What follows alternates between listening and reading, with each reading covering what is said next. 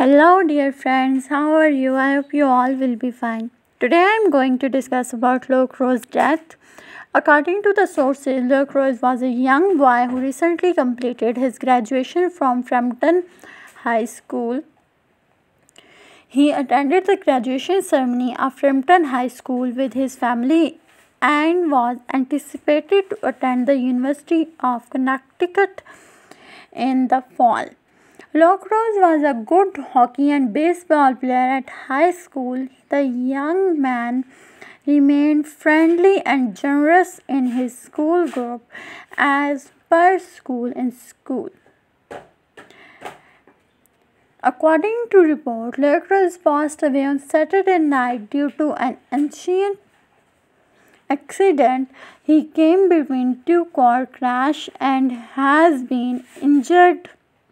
According to sources, the accident happened on the corner called Highway the Farmington Road on 8:30 p.m. When he died, he was only 17-year-old. It is a very heartbreaking news for his family and friends because they lost their beloved member. Many people are expressing their condolences him.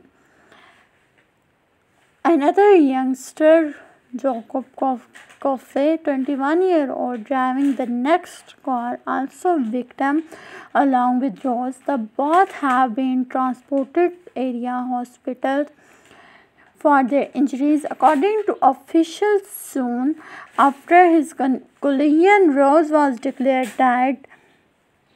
Everyone will miss Luke badly in profound way. The investigation of car crash is going on, which is taken by North Central Municipal Accident Recognition Squad as per police, and the section will update soon after some reasonable findings. Friends, if you like my video, then please like, comment, share and press the bell icon to subscribe my channel for latest updates. Thank you so much. Take care of yourself and goodbye.